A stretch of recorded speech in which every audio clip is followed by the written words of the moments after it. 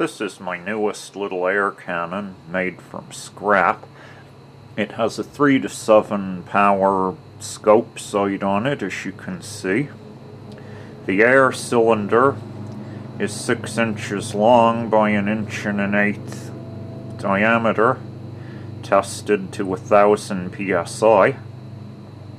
The valve in the middle here is a small solenoid valve, a 1/4-inch solenoid valve. Electric triggering is provided by a transformer, rectifier, and capacitor, because unlike my other cannons, this is a 24-volt valve, and I discovered that at higher pressures like 400 psi and up, that it prefers to open with a pulse of DC from a capacitor. So the black cylinder to the left of the transformer is a 680 microfarad capacitor, which when I press the firing switch, the cap dumps into the solenoid coil, followed by the voltage from the transformer and rectifier. The little shock of the cap dumping opens the valve quickly for me, or so it seems. The breech is bolt action, like so, and a BB loads in the little hole there, and you close it. The BB's held in place by a magnet because the barrel is brass. The barrel that you see is just an outside steel casing because the brass 177 tubing I used was very thin walled and you could practically bend it by sneezing on it, so I put it inside a steel cover to protect it. The barrel itself is 36 inches long. I would have liked longer, but I couldn't come up with any tubing that was really nice and smooth inside and also longer than 36 inches. So a 36-inch barrel it is.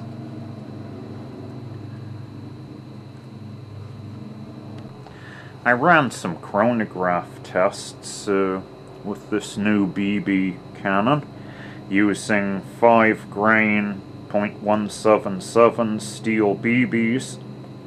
At 125 psi I was getting just over 300 feet per second, and I went all the way up to 500 so far on the tests, 500 psi, where I was getting just under 500 feet per second. So no great power or huge velocity, but considering this thing is made from scrap and costs me less than $5, I'm quite happy with it. I've rigged up a target here for the BB cannon. It's an empty Sprite can hanging in front of my steel backstop with a little cardboard just to prevent BB ricochets. Well, let's go shoot some BBs at this. I'll be firing at different pressures, and the range is 10 meters.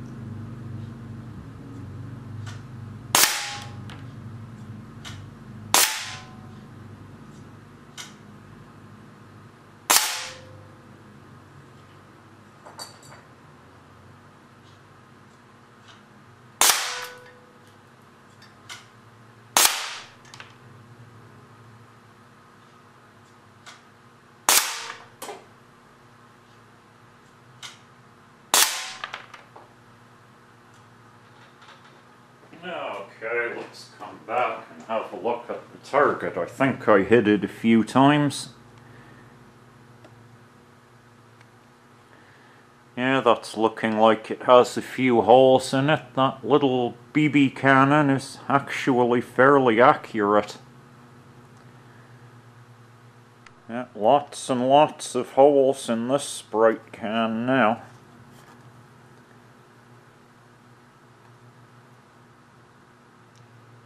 This time I'm going to try a more difficult 10-meter target, a piece of wax about 3/4 of an inch thick. Oddly shaped, but it measures roughly 2 by 3 inches, 10 meters distance, 177 steel BBs.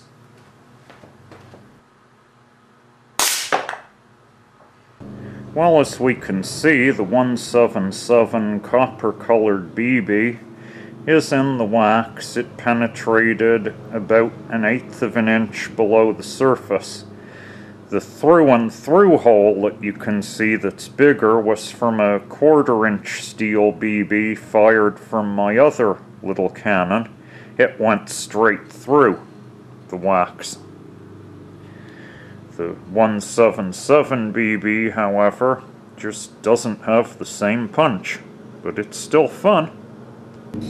Here's a little piece of plastic trim that blew off a microwave a while back. It's about 1.25 by 2 inches, again set up at 10 meters. I'll go try and hit it with a BB, see if I can.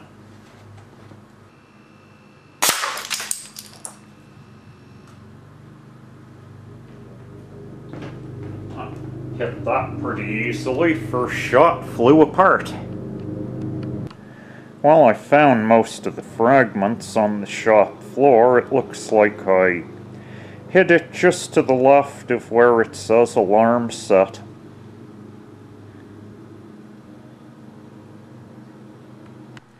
Well, this should be a fairly easy target to hit. A scratched up old CD-ROM held in a little vise. 10 meters distance, 177 steel BBs. Let's see if I can hit it.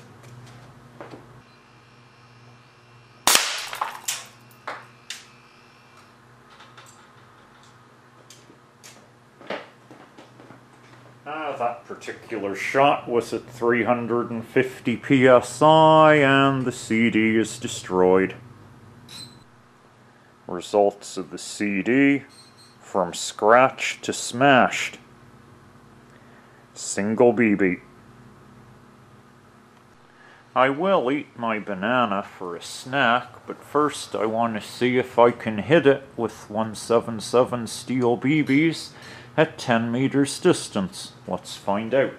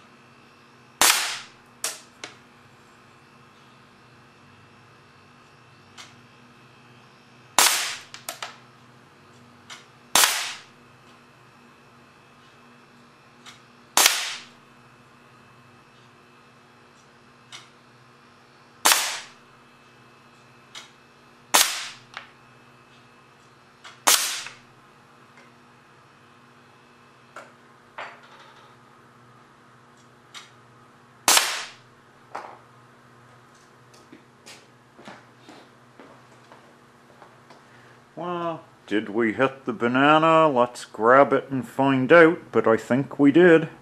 I don't think I'll have any trouble peeling my banana for my snack. It's very well opened for me. How convenient.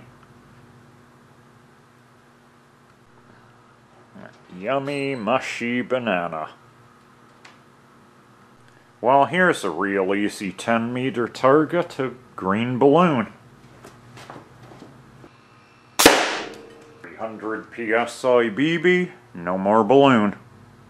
Well, here's another easy target. This time the green balloon is filled with water. 10 meters distance.